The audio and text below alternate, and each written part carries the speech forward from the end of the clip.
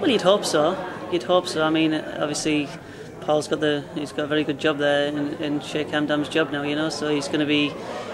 He's going to find a few good opportunities to ride good horses. So I mean, obviously, hopefully. You've known him for years. You've grown. I've not. Listen, I've been at Richard's 10 year.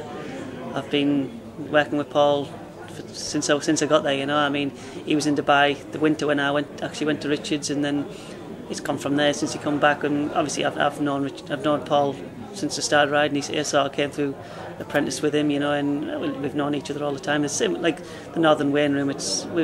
We all know each other. We all know each other well. And you're not surprised by his progress? No, not at all. Not one bit. He's always been a good rider. I interviewed Jim McGrath in December, and he said something interesting to me. I won't use I can't remember the exact phrase, but basically he said that most jockeys, the majority of jockeys, are paupers.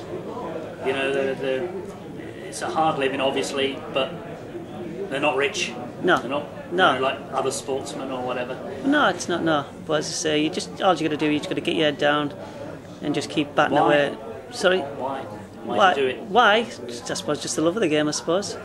I mean, it's something I've wanted to do since I was younger. I rode ponies when I was younger. Went to Chris Grant, started riding out when I was 12, and obviously got the bug and just kept going from there. But you're not a jockey like yourself, Tony. You're not motivated by money or winnings or. No. I just love racing, and love doing what I do. Love going to work in the morning, riding out, and obviously just love going racing.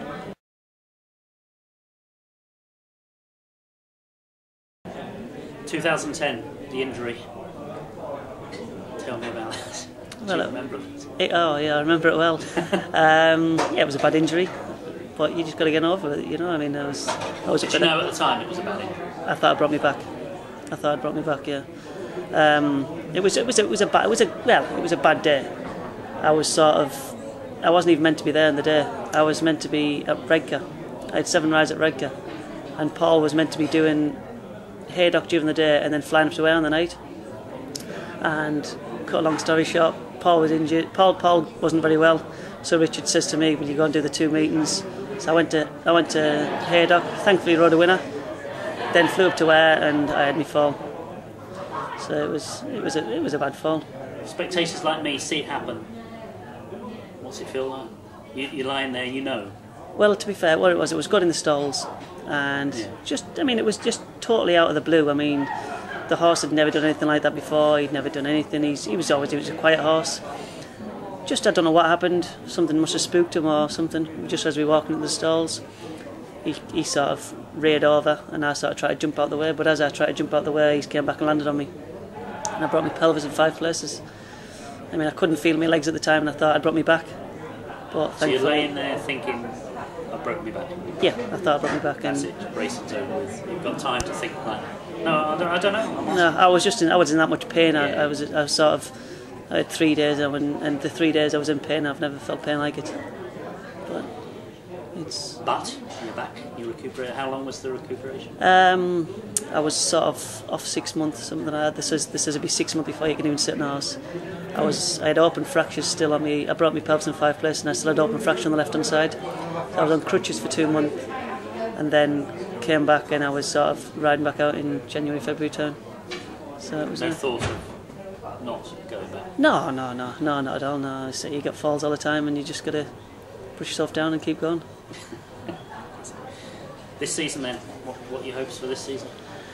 Well, basically, don't get injured for the first anyway, and then I'm a realist, just ride as many winners as I can, and as long as I beat last year's, I'll be happy, But as I say,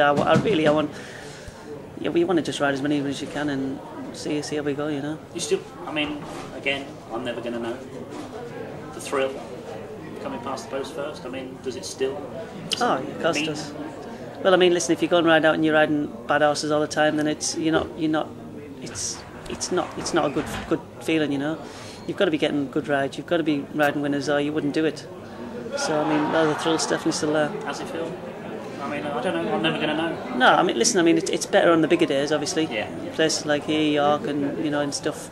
Yeah. Obviously the obviously big massive crowd, and stuff. They do obviously mean a lot more, yeah. But as I say, no, it's a great feeling. And do you have a favourite course personally to ride? Well, you might laugh because only because it's half an hour up the road. It's obviously York, but no, it's just a lovely course to ride. It's a fair track. You could sort of ride. You can sit handy. You can drop in. You can do what you want, and 9 times out of 10, the best horse will win. Your boss, if I can refer to him that way, Richard Farr, he's not a fan of all weather, particularly. No. What about you? He's not the only one. He's not the only one. No, as I say, listen, it's there. It does a purpose. I mean, basically, I wouldn't be a big lover of it myself, but there's horses there to be ridden. Someone's going to ride them, so you just get on and do it. So you're a turf man first and foremost. Well, yeah, that's what I like. That's what I like. Everyone's got their own preferences, but that's definitely what I like anyway. And he said to me that if he had the last 200 quid in his pocket, he'd put it on a horse you were riding. Right. As a punter myself, I would probably put the last 200 quid on a horse trained by Richard Farr. What are his strengths? Why him? Richard, I mean, listen, you can't knock his statistics. You know, he's last 5 years, he's over 100 winners. He was 161 winners last year. Listen, he does it every year. You can't knock the statistics. I mean, he has his horses fit, they look well, and to be fair, he's easy to ride for.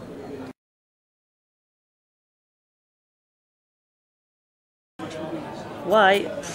Basically, just I suppose the love of it, love of the game, coming racing. It's a brilliant day out.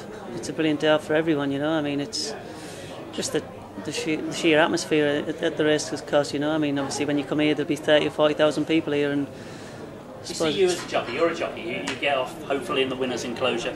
You come down from the horse, and the owners are there. Do most owners know jack shit about racing? I mean, do they know what? Oh, I don't know. I'm asking. Do they know what they're talking about, or are they just happy to? 9 times out of 10, they wouldn't really understand that much, you know. So you've got to try and come across in a way that to let them know what I say. I mean, sometimes we'll have little different lingers and stuff of, yes, you know what I'm saying, yeah, and they won't have a clue what we're talking about sometimes. So you've got to try and explain yourself to them as well, you know, in a way that they'd understand. There must be horses you go out on that you know are never going to win a race. Well, yeah, obviously there is, but as I say, this new. But the owners think just maybe. Well, yeah. I mean, obviously, let's say this. I mean, listen, I worked Michael Dickinson there for 10 years ago, 12 years ago. I was in America there for 3 months for him. He says to me, "Never say a horse is useless till it's been dead 10 years." So that's what I always try. Fair enough. All right. Thank you for your time. No problem. Thank you. Thanks a lot. Thanks very much.